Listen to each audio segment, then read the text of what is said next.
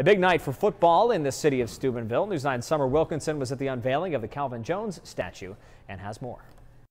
Calvin Jones was a local football legend born and raised right here in Steubenville. And with the unveiling of a new statue, his life and legacy will now always live on.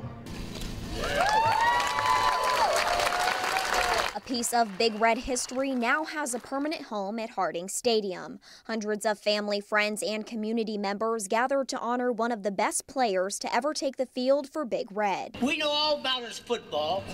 He's probably the greatest player to ever play at Harding Stadium. When it came to the classroom, he was always respected of the administration, the teachers, and all people. But his athletic journey far surpassed his high school days. When attending the University of Iowa, he was a standout at the collegiate level. He was named to the first team All-American in 1953 and then again in 1954, even though he played that entire season with a broken wrist.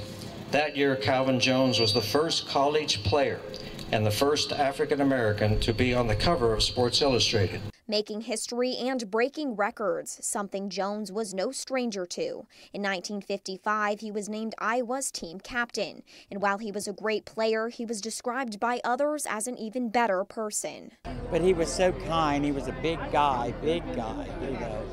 But he was a kind person, you know.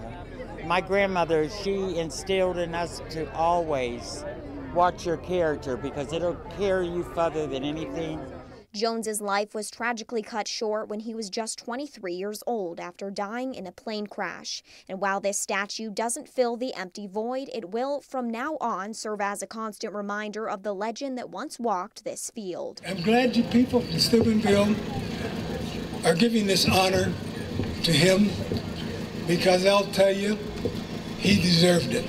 And it was also declared tonight that from now on, August 24th will be Calvin Jones Day. Reporting in Steubenville, I'm Summer Wilkinson, News 9.